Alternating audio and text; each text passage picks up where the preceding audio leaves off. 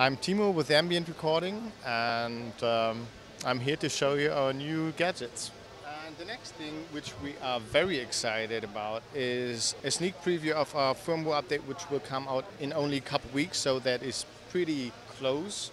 We integrate the audio functions of sound devices recorders into the master LockIt. So what it does is you just connect it like you would connect a camera to the master LockIt via standard cables. I can tell you more about the cables later. And you can connect 788T and the complete 6 series recorders.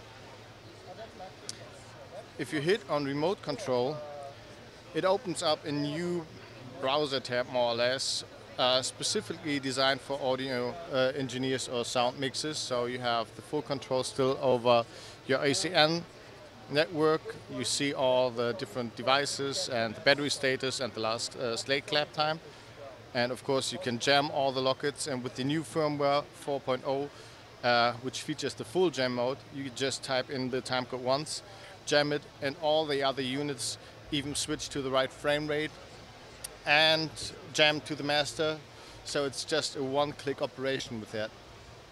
And now back to the remote control. You have record start stop, of course, all metadata entry like scene take, notes, circle take, force take, the upcoming clip, and the history. So it basically features all the functionality you are used with, for example, the CL Wi-Fi app. Metering is included with the 788T. The metering of the 6 series is not yet included in the sound devices protocol, but as soon as it is in the master LockIt. That's huge. People have been asking for metering from the 788T for a long, long time. And so that out of the box will work, and 6 series will come at some future date.